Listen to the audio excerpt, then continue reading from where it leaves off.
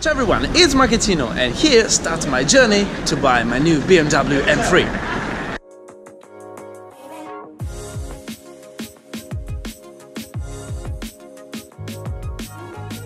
So how often you get to find inside a airport terminal this? It's a brand new Aventador S in the brand new Huracan Performante, just in Italy.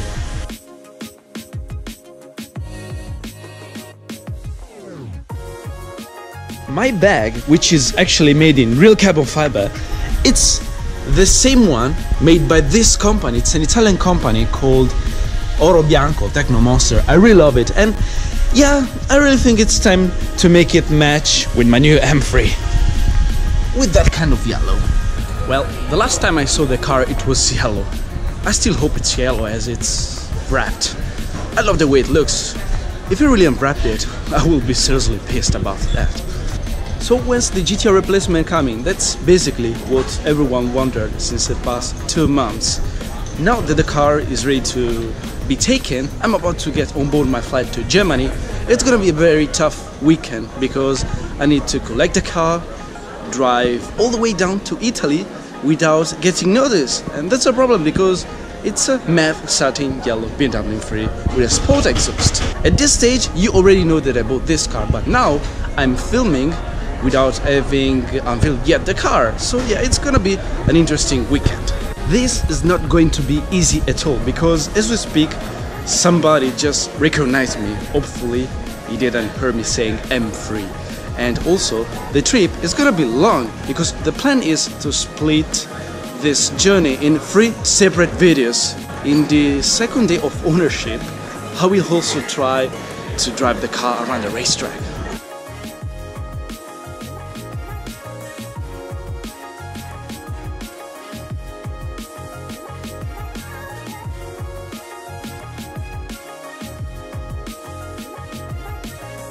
Germany, here we are, and there it is. Just in front of me we have my manual gearbox, 2 doors, rear-wheel drive German car.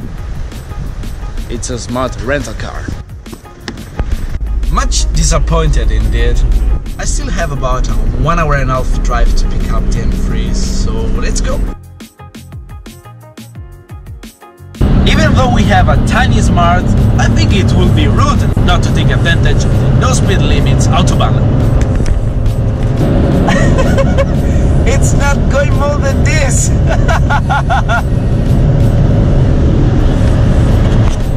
We're at 156, it doesn't go more than that. To be honest, I don't even feel very safe going 157. No, 156. I don't feel very safe going that fast in such a tiny car. Go! Schneller! Schneller!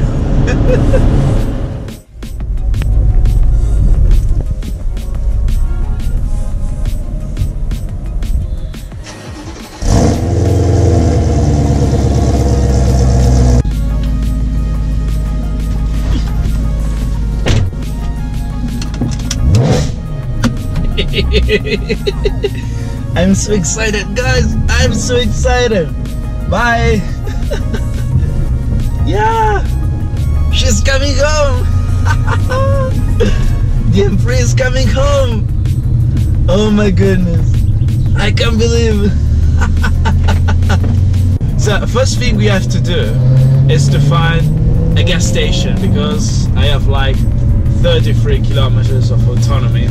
Okay, we already have the first problem because, yeah, of course, the sat-nav, everything is written in German.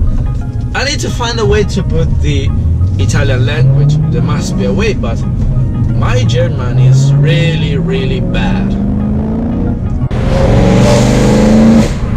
It is really noisy, I mean, that's just 3000 RPMs. And if you really want to know, my new Armatrix exhaust is already on its way to Italy. So I think this loud exhaust will stay on this car for a short time, and later the car will get even louder.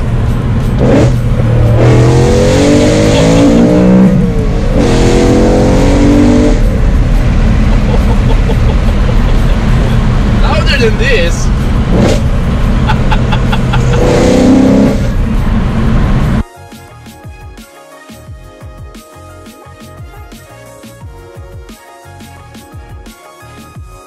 So guys, here's the first fill up with my brand new BMW M3. I feel like this is gonna be one of the many upcoming fill stops I will have with this car.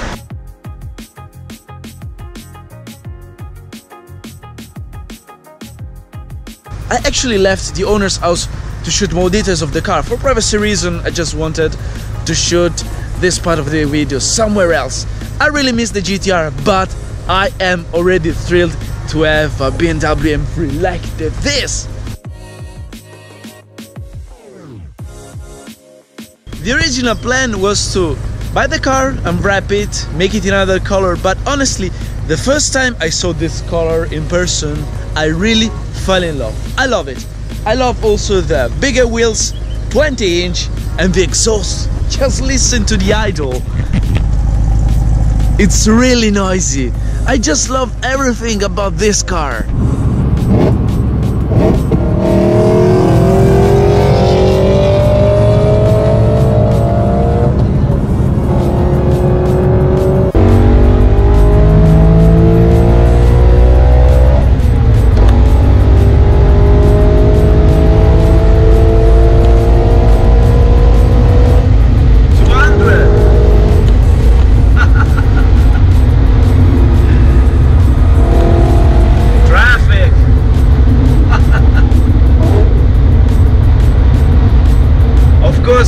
Completely different compared to the GTR, especially under the point of view of the power delivery.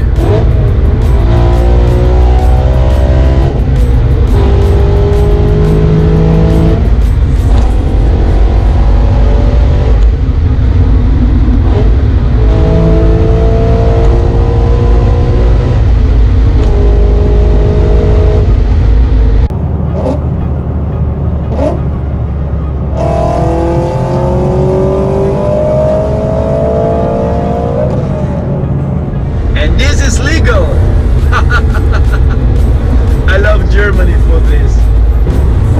Let's give it another go.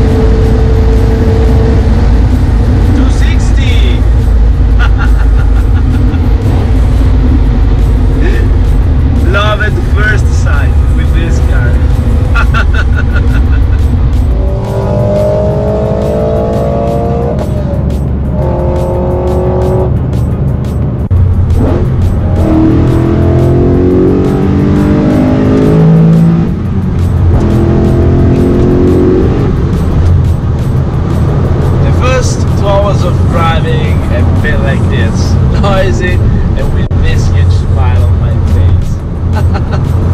First impressions behind the wheel of the M3 are absolutely positive. The car is very comfy on a highway drive, and I was expecting the exhaust to be more annoying. I mean, with a slight foot on the throttle just here. It's not noisy. We got a tunnel.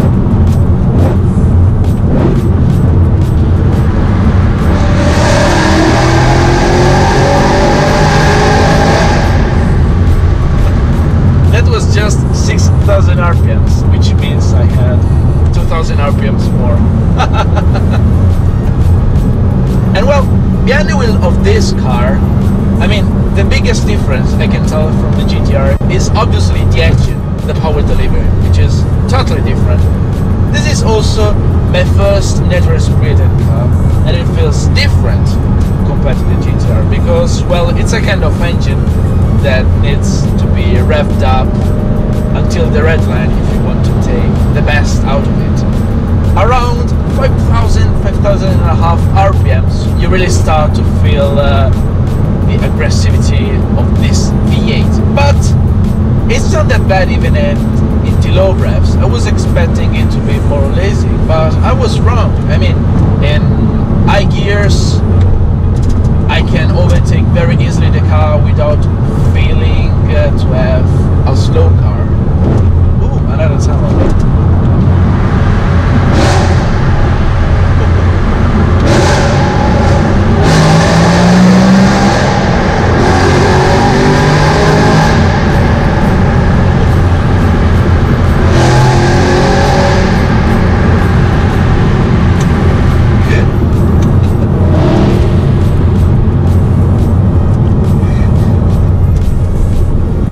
I rev this engine to the red line with a great pleasure.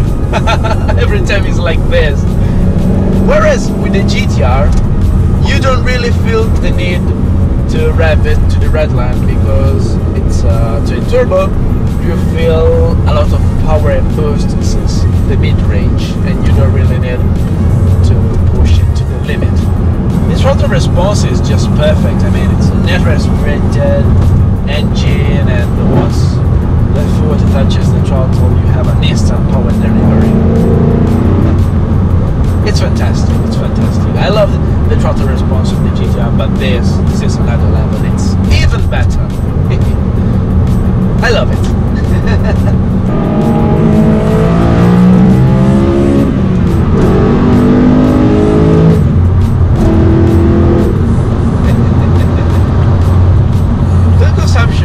Not that bad. I made a couple of high-speed runs, mostly driving on the speed limits, and so far the average fuel consumption is about 7 kilometers per liter. I think I would have done about the same with the GTR.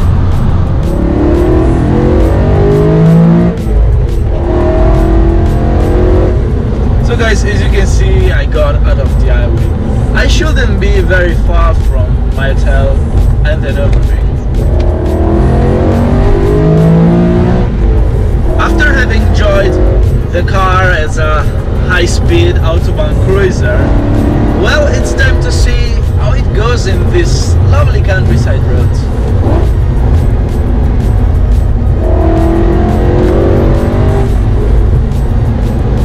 The engine is just fantastic, plus 8,000 RPMs, natural aspirated V8.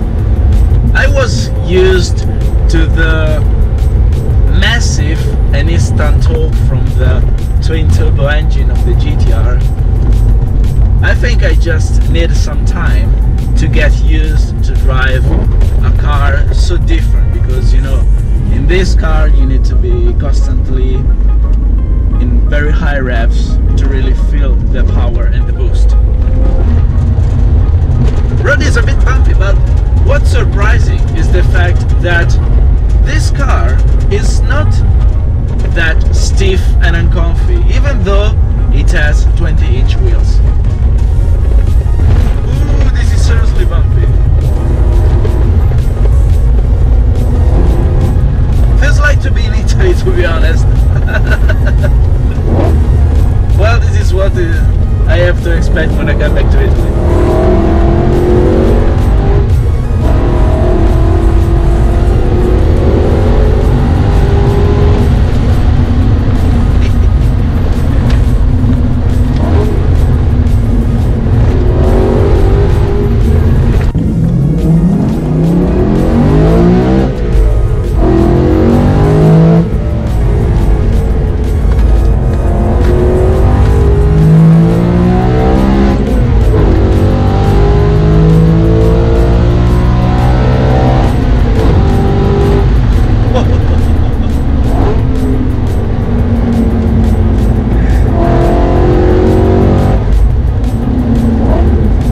Doing the auto is just priceless.